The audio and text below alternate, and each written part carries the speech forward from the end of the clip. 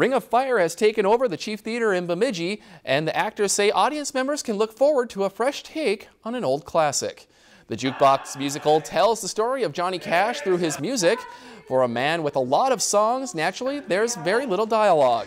There are only 7 actors who make up the cast, and they've rehearsed only 10 days prior to the big opening night. Rehearsal started off as being kind of a lot, they were from 10 to 10 most days, but then once we started running the show, rehearsals started to ease up, and it's just been a lot of fun spending time with the cast. But it's been really cool to see each cast member sort of bring their own to the show and their own style, their own take on the music, and just to give it its own life. While the actors have names, they all have their own kind of turns interpreting Cash's songs and the themes they represent. The play contains 38 of Cash's songs, including Country Boy, A Thing Called Love, Walk the Line, and of course, Ring of Fire.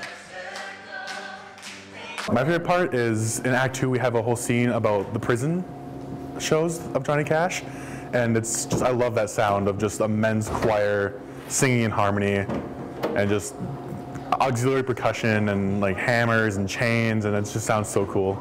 And to get to do that on a stage for all places is just a lot of fun. The show will run every night at 7:30 in the Chief Theater through the weekend. If you enjoyed this segment of Lakeland News, please consider making a tax-deductible contribution to Lakeland PBS.